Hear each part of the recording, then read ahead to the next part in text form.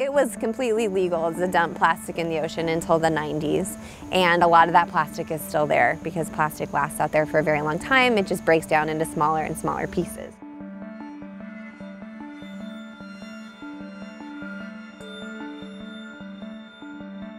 We know that over 300 species of wildlife have ingested this material. It's been reported in animals, and so as it is eaten by animals, it actually can move up the food web. And as the scientific literature on this issue increases, literally almost every habitat they've gone to, seamounts, Arctic ice, coral reefs, deep sea, it's become ubiquitous, and I don't think anybody would fight anyone on an argument that plastic debris has not become a contaminant of concern.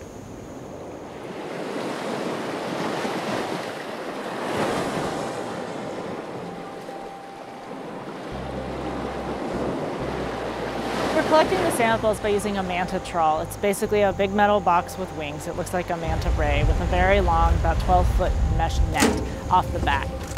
1, 2, 3, splash!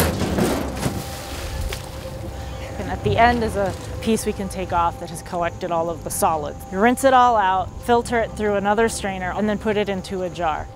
This has caught a lot of other stuff.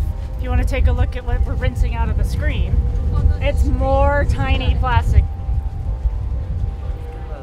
What we're concerned about ultimately is what are the implications of trash going into the water, getting into the food we harvest.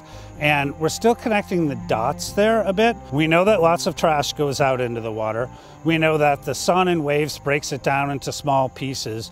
We know that many species of animals eat it. And we also know that bigger animals eat smaller animals. And we also know that we eat those big trophy fish. And so what we're really trying to figure out is how big a vector plastic is for transporting chemicals into the tissues of the animals that we eat every day.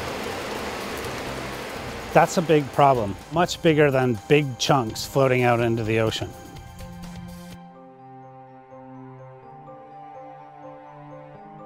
We don't know exactly what that plastic is. We don't know where exactly it's coming from.